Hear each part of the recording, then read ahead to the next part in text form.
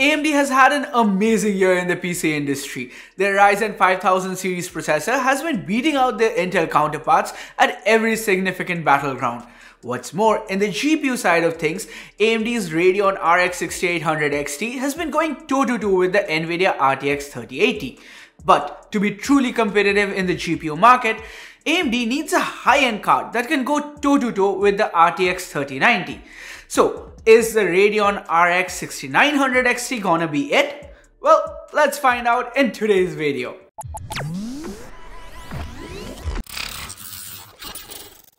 Okay, so we are jumping straight into the thick of things with Doom Eternal.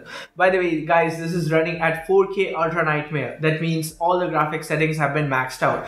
Because honestly, if you're going for a 6900 XT, it means that you are targeting 4K. Because even for 1440p, this is a little bit of an overkill, right? Yeah. Okay, so let's check out a little bit of the gameplay here. Oh, I am being murdered. And can I get out? No, I can't actually. You can get out. No. But that's okay, that's fine. That's not a big deal. So Doom Eternal is such a pretty game, and even at 4K we are getting quite a lot of frames, right? Yeah. So we are getting actually an average frame of more than average FPS of more than 200. Yeah. And which is really good considering that we have a lot of gaming monitors which support 4K 144 FPS, right? Exactly, and to top it all off, this is actually gonna be an RTX 3090 competitor, right? Yeah. So we did compare it with the 3090. Yeah, guys, we actually compared it with the 3090, and not to our surprise, the 3090 actually performed comparatively better, and that has their obvious reasons which Amartho will explain, and we'll actually have the charts right now on the screen. Yeah, we'll have the charts right now up there. By the way, guys, if you're enjoying all this new PC content that we are putting out, then please subscribe to the channel and hit that bell icon. Hit that now quickly before I die. Yeah, because PC content, it's much harder to compile, right? We have to get a lot of data compared to a smartphone video. We have to do a lot more research and testing on a PC video. Yes, so a thumbs up would be colossal. Exactly, and we have put in so many nights into this, right? Yeah. Okay, guys, now we are at 8K. Yes, I'm not kidding. The RX 6900 XT, it can actually play games at 8K, and let's try it out how it is with Doom Eternal. Okay.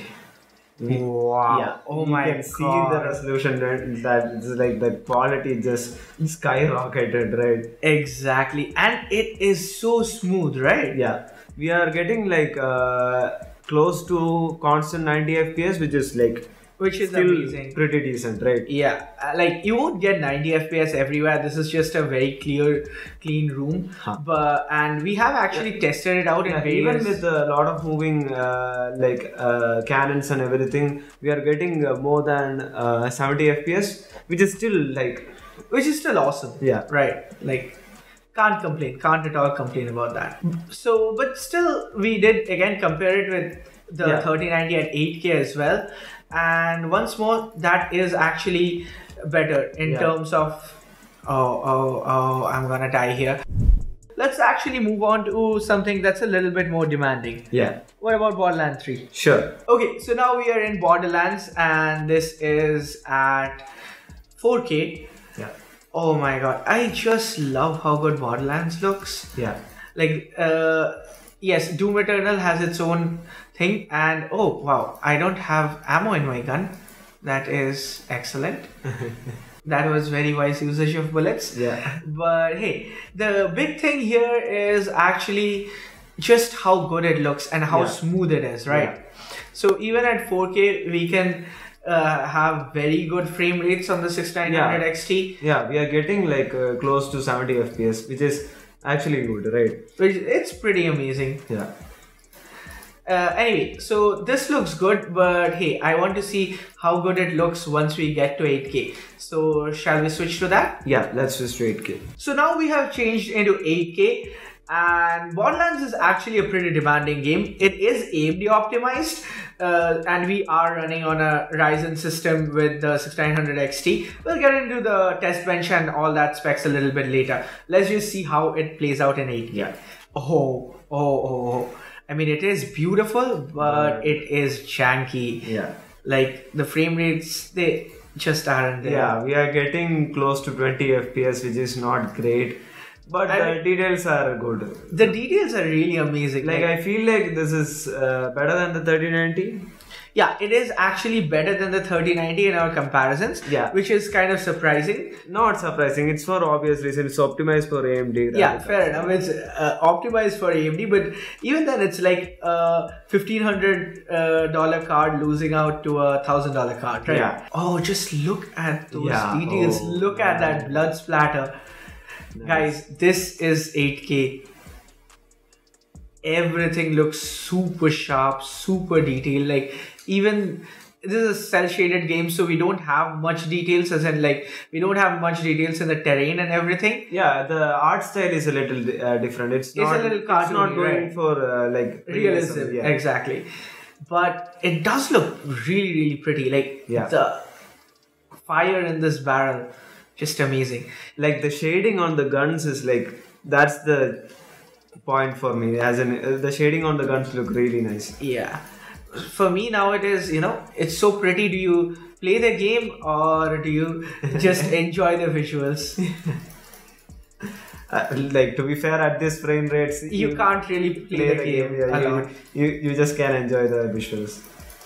Anyway, so let's move on to something a little bit different. Let's move on to Call of Duty. Yeah. We have the new Call of Duty, right? Yeah, we have the Call of Duty Black Ops Cold War. Yeah. So let's move on to that and see how it does. Yeah. Okay, so now we are playing Call of Duty Black Ops Cold War. Guys, this is at 4K. So basically, what we have done here is we have maxed out all the graphic settings. So that means ray tracing is enabled. In fact, that is one of the reasons that you guys will see that the frame rates here, they aren't as good as the Nvidia RTX 3090. That's because even though AMD with the RDNA 2, they have enabled ray tracing, it's just not as good an implementation as Nvidia has. Yeah. And that's because of both of the core architectures, like how these cards are built up, that's different. The Radeon RX 6900 XT that we have here, it has 5120 stream processors as well as 80 ray tracing units. Yeah. But when we compare it to the 3090, it has like 10496 CUDA cores and 82 ray tracing cores, right? Yeah. So it is actually better, but then guys, let me just like interject here for one moment. Do not think something like just because the number of CUDA cores is double, it doesn't mean that the Nvidia card will pull double the frame rates. That's because these are different technology, right? Yeah. So similarly, when we are saying that the Radeon card has 80 CUDA cores compared to Nvidia's 82, that doesn't mean that the ray tracing capabilities of both these cards are going to be similar.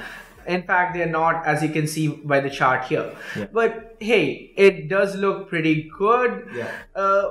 We do have real-time ray tracing. The reflections look absolutely amazing. Yeah.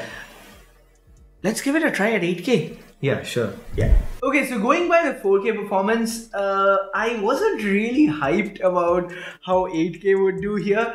I'm kind of worried. And so here we are, the resolution is actually set to 8K, but then we ran into a tiny problem. So the thing here is that generally 16 gigs of VRAM is enough, like for 1080p, 1440p, even 4K, as you guys saw, we could run it at ultra, no problems. But when it comes to 8K, well, the textures files, they get a lot larger, which means that when we are comparing it against the Nvidia RTX 3090, that comes with 24 gigs of GDDR6X VRAM, whereas the RX 6900 XT that comes with 16 gigs of GDDR6 VRAM. Now we'll get into the speeds a bit later on, but what we are now worried about is the capacity. So as you guys can see here on the screen, we have everything maxed out other than OID. So what OID does is we have it disabled right now, but as Ananthan will show you in a bit, we raise it and it crosses the VRAM limit. So when we had to actually test out the gameplay, we did it with it disabled, because if we do this, the game will just crash. So let's apply the settings and have a look at the gameplay. Okay, so as you guys can see, it's really jittery, 5 to 6 frames per second. Not really usable, like not really playable. It looks good, but it's not worth it. Okay, enough gameplay. Let me give you guys a quick summary of how these two cards stack up.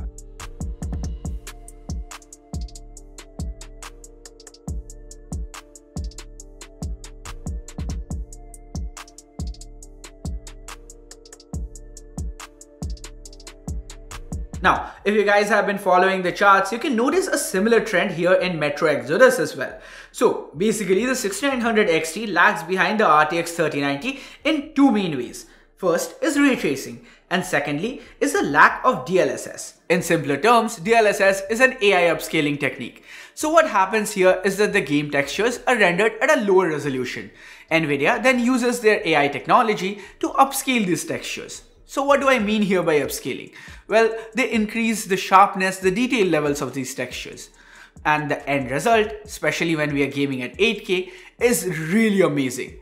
What we do get is a lot of higher frame rates because the actual load on the GPU is lower.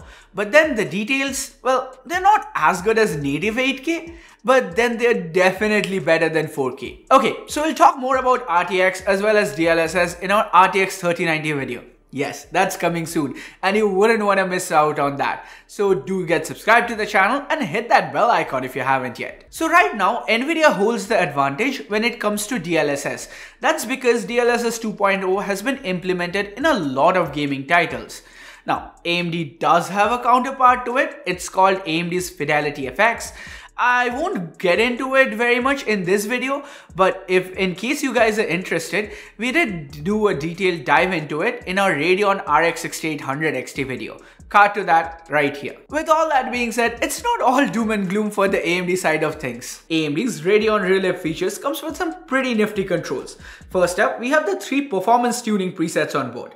Quiet for silent operation, the default balance setting, and finally Rage, which serves like a one-click overclocker. The Rage mode pushes the game and boost clocks higher, giving a boost in gaming performance. One more thing that increases the game performance is AMD's Smart Access memory. Earlier, the CPU could only access 256 megabytes of GPU memory, but thanks to Smart Access, it can now access the entire thing. Think of it as times before Geo. We had limited data plans, which means we could only access that much amount of the internet. But then, once Geo came in and our daily data caps rose by a large extent, we are able to explore much more of the internet much more often. Well, AMD has done just that, but here we are the CPU and the internet is the GPU.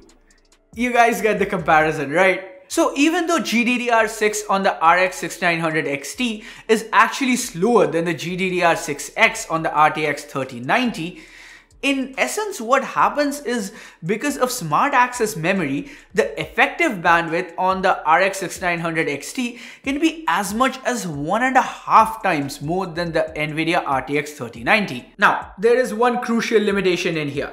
This only works with AMD 5000 series processors and AMD 500 series motherboards. The motherboard support list is a tad small right now, but I expect it to expand as the rollout continues.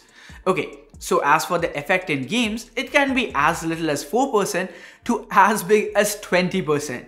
So in essence, what this means is that if you end up buying a 6000 series card from AMD and pair it with a 5000 series processor and a supported motherboard, this is a feature you must turn on. By the way, if you guys were wondering, here's our test bench. We only tested using the Ryzen 5950X since it is right now the top dog in the CPU land and it outperforms everything Intel can throw at it, even in games. The rest, well, it's pretty much standard fare. Taking a break from all the numbers and architecture talk, let's take a look at the graphics card itself. Now, this is the reference design Radeon 6900 XT from AMD, and it is quite a bit smaller than the RTX 3090. It is actually a 2.5 slot card, while most 3090s are 3 slot cards. Now, does that physically smaller size affect the temperature? Well, we stress tested our GPU for a while and the max temperature that we saw was 80 degrees Celsius. So the triple fan coolers in here seems to be doing their job. One reason behind the lower thermal output could also be the RX 6900 XT requires about 300 watts of power, while the RTX 3090 is a lot more power hungry, consuming up to 350 watts. And since we are looking at the exterior of the card, let me run you guys through the ports as well. 2 DisplayPort 1.4s to the back along with one HDMI 2.1 and a single Type-C. We also have addressable RGB on here, so that's pretty cool. Summing it up, the Radeon 6900 XT represents the best AMD has to offer. And while it doesn't quite match up to Nvidia's RTX 3090, it does come quite close. RDNA 2 has made AMD competitive again, and if you're a fan of Team Red, then Infinity Cache, Smart Access Memory and Fidelity FX are worth getting hyped up about. But as a gamer, should you buy one? Well, like so many things, it comes down to the price. And as of filming this video, we don't have any word on the official Indian pricing. That being said, globally, the Radeon 6900 XT is being sold for $999. So $500 less than the Nvidia 3090. So guys, here's the deal. If you want the best of the best, then get the RTX 3090. No questions asked. If you want ray tracing, and you mostly game at 1440p, maybe sometimes at 4K, well, then get the RTX 3080 from Nvidia. But if you want consistently good frame rates at 4K and you do not care about ray tracing that much, then get the AMD RX 6900 XT. It seems to be a really stellar deal. So, would you guys agree with me? Let me know how you feel about the 6900 XT in the comments down below. As always, like, share, subscribe, and turn on notifications by hitting that bell icon if you haven't yet. Thanks a lot for watching till the end, guys. Have a good one. Cheers.